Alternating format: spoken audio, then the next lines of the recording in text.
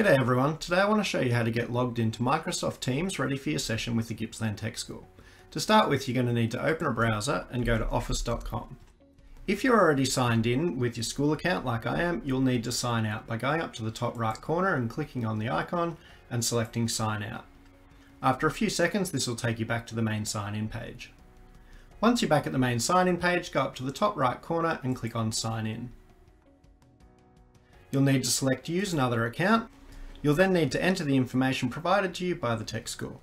This will be GTS and your school, underscore your student number,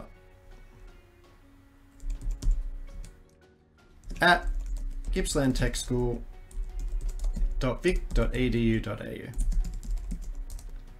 You'll then need to enter the password that you've been provided. Please take care to figure out what's capital letters, what's symbols, what's lowercase and what's numbers. Pay special attention to the letter L and the number 1. Sometimes they can look really similar. Once you've signed in, it'll take you to the main office page. We're looking for Microsoft Teams, which is this icon up here. Click on that and it'll take you into Microsoft Teams.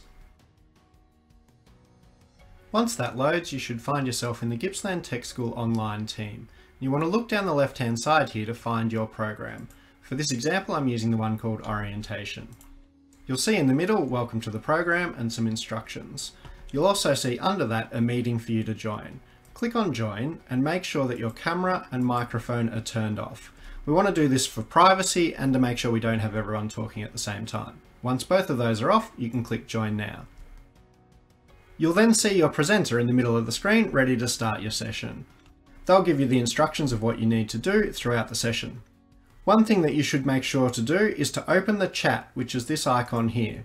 This is where you can ask any questions or let us know if you're having any problems during the session. Throughout the session, the instructor might ask you to find various documents or links or things like that. To do so, move over to the left-hand side and click on Teams here. That'll move your video up into the top left corner. To make it full screen again, simply click on it and that'll bring it back up.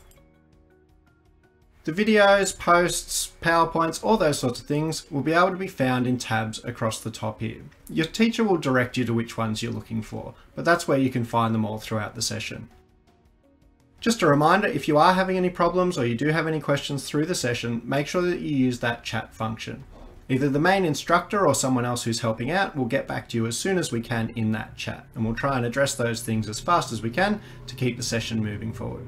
At the end of your session, the instructor will post a feedback survey link in the main section here. Before you log out, please make sure you complete that survey. It really helps us with feedback on improving our programs.